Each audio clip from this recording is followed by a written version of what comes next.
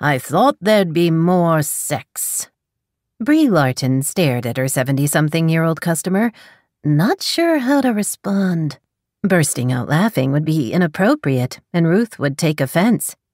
"You need to tell me what you want so I can get you the right book," Bree said with a gentle smile. "You wanted a political thriller.